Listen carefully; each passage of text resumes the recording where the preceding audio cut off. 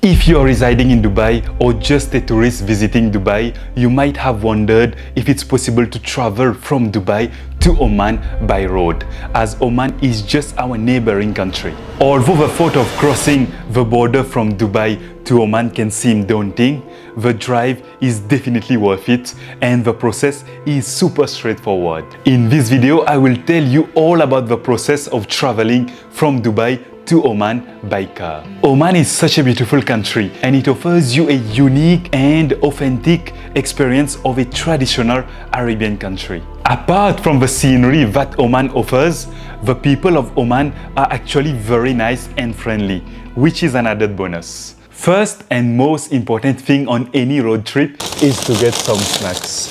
So now we are set for the road trip. No, the first thing is actually to wake up early. So tip number one is to start the trip early. The trip is supposed to take a little bit over 5 hours, but with stops for sightseeing and sometimes slow drives as well, I would think it would take around 7 hours. So let's see how it will go. So we've got the bad boy loaded up here and we are ready to start the road trip to Oman.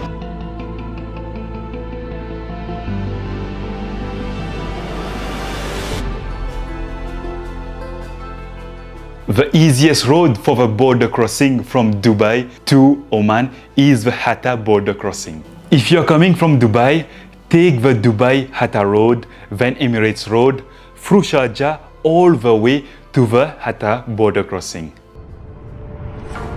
So right now I just took a break from driving. I've been driving for about 1.5 hours and I am about 15 minutes away to reach the border between Oman and Dubai. I just stopped here to contemplate a little bit of these mountain views here, which is quite different from what we usually see in Dubai. And before we move to the border, I just want to give you a little bit more information about the visa requirements to get into Oman. So when it comes to the visa for entering Oman from Dubai, you will need to apply for a visa. You can apply at the immigration counters at the border crossing if you're a tourist, for example. So if you are from any GCC countries and if you are coming from Dubai, most probably, so it's easier to actually apply for a tourist visa on the Oman government website, which is quite straightforward. You just need to have a copy of your passport, a passport photo and your Emirates ID with you, and you will get your visa within the next 4 to 5 days. But one important thing is that your passport should not expire within the next 6 months from the date you apply for your visa in Oman. This is something to keep in mind when you apply for the visa.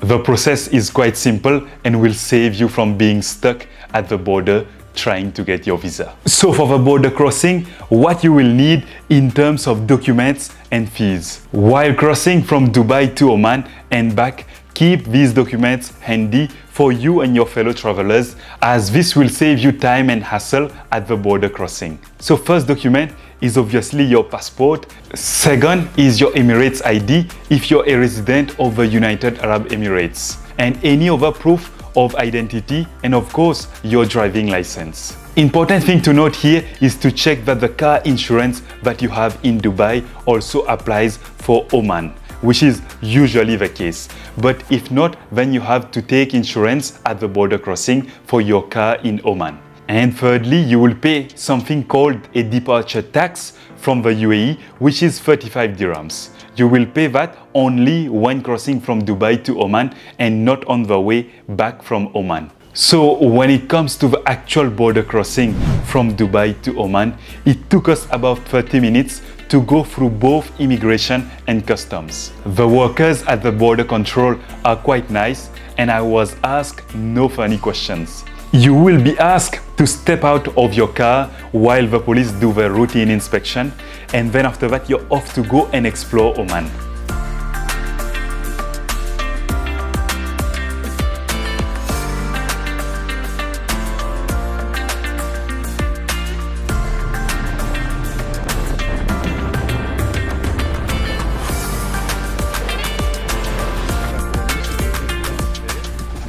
So on the way back to Dubai, it took about the same time for the border control and crossing. Only thing that I noticed is that on re-entering Dubai, the police control is a little bit more stringent. Other than that, very smooth re-entry in Dubai and the UAE.